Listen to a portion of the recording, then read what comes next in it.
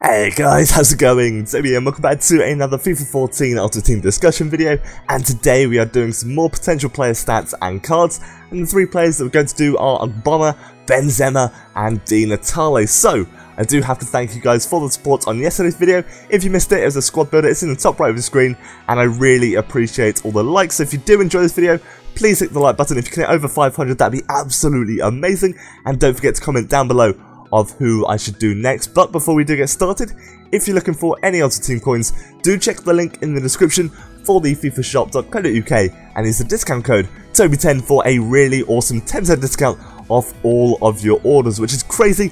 But let's jump into this first player, and the first one we're going to do is going to be Karim Benzema. Now, these are his FIFA 13 Ultimate Team stats: 87 rated overall, 85 pace, 83 shooting, 84 dribbling, 71 passing and 76 heading. So overall, a very good card, but I am going to give him a bit of a downgrade. Now, on head-to-head, I believe he's actually an 85, which I don't think that's right. I think that's a bit unfair, but I am giving him a little bit of a downgrade. Now, these are his stats: 30 games, he was subbed on for 11 of those and subbed off 14 times, 12 goals, 13 assists, along with 79 pass accuracy, which in my opinion, I actually think that's good. 13 assists and 79 pass accuracy for a striker is very solid. So what I'm doing is taking 0 off the pace, -2 on the dribbling, -2 on the shooting, -2 on the defending, +1 on the passing, and -2 on the heading to give us this overall of an 86 rated striker with medium work rate. So let's jump on to the next player, which is going to be Ogbonna, a fantastic centre back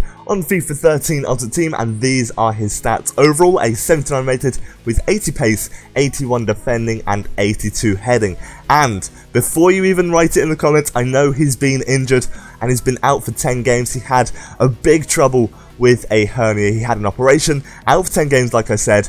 But I've got a load of stats and research that I've done on Ogbonna, and I personally think he's going to be 80 rated. Now, he's moved to Juve, he's going to be training like crazy, so I haven't touched his pace because, yes, he was injured, he was down on his fitness, but he's going to be expected to be at full fitness, so I'm keeping his pace, upgrading his defending, upgrading his passing. The reason being, 93 pass accuracy with over 1,100 passes. That is amazing. That is very good. 61% of challenges won as well. So my overall stat changes are going to be 0 change to the pace, -1 on the dribbling, 0 on the shooting, +2 on defending, +3 on passing, and +1 on heading. And that is going to be an amazing card. On to the next player, and it is the final player of this episode, and it is going to be Natale, an amazing card on FIFA 13 Ultimate Team with some incredible stats, considering he's 35 years old, 87 pace, 87 shooting, and 88 dribbling. And what am I doing on FIFA 14? I reckon this is going to be similar to his card. Now, the season that he just had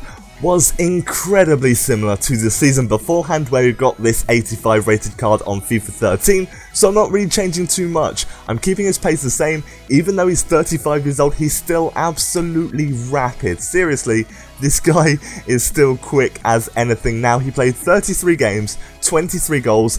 That's an amazing record for someone that's 35. He's absolutely incredible. He also got 4 assists. His pass accuracy was 68%, so I've dropped that down a little bit, and then his shot accuracy was 56. And to put that in perspective, Falcao's shot accuracy was 57. So that's amazing. I'm keeping a lot of stats the same, but the ones I'm changing: 0 on the pace, -1 on the dribbling, +1 on the shooting, -1 on the defending, -2 on the passing, and 0 on the heading. So that is the card I think he's going to get on FIFA 14 Ultimate Team, and that does wrap up this video. I do hope you have enjoyed it, and don't forget to leave some comments down below of which ones I should do next. And if you've enjoyed it, hit the like button. I always do appreciate it, and if you're new around here, subscribe for some more. But thank you very much for watching, guys. Take care, have an amazing day, and goodbye.